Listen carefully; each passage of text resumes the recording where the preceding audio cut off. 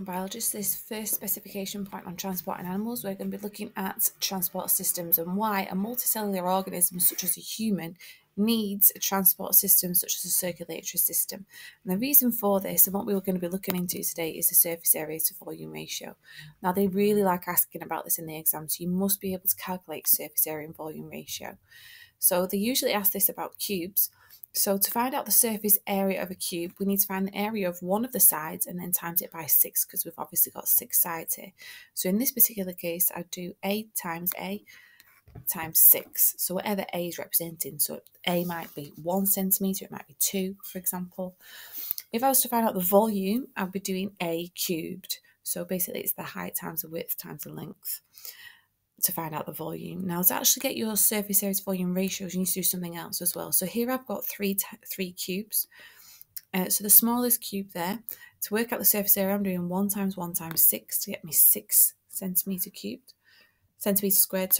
In order to get my volume, I'm doing 1 times 1 times 1 to get my 1 centimetre cubed, which gives me a ratio of 6 to 1. For my middle cube here, surface area, I'm doing 2 times 2 times 6, which gives me 24 centimetres squared. And then to get my volume, I'm doing 2 times 2 times 2, which gives me 8 centimetre cubed. Now, 24 to 8 as a ratio, it doesn't really allow me to compare my ratio very well.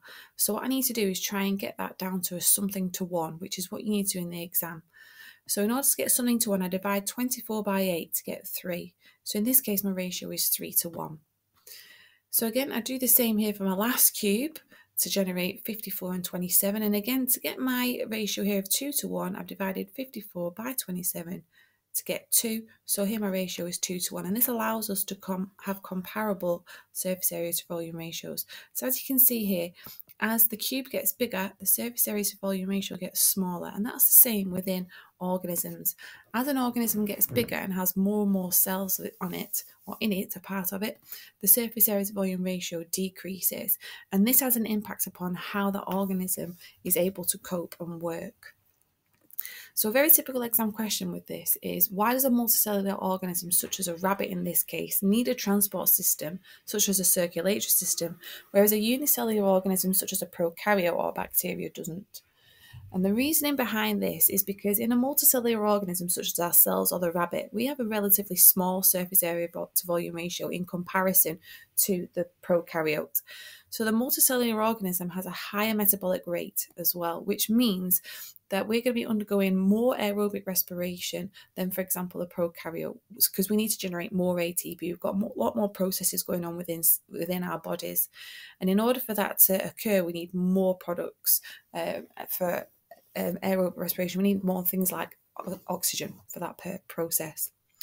It'll take a lot longer for the oxygen to diffuse in to the multicellular organisms as well, and this is because they have a longer diffusion distance in order for the oxygen to get into these cells here in the middle of the rabbit, whereas the diffusion distance on this one here is going to be a lot smaller because it only needs to diffuse very short to get into the middle of that bacteria. So here's a very typical exam question. If you want to pause it and have a go at that, it's very, very popular on the exam here, so I'm going to show you the answer in 3, 2, 1. So there we have it. There's the exam mark scheme for that. Here is the high metabolic rate mark on this side. It's very, very popular on the new specification. Make sure you're adding that bit in. And as you can see, we need to be making sure that we are using comparable statements. So higher, lower, this has more than this. Make sure it's really obvious to the examiner that you are stating which organism you're talking about. Guys, good luck with your exams and all the best.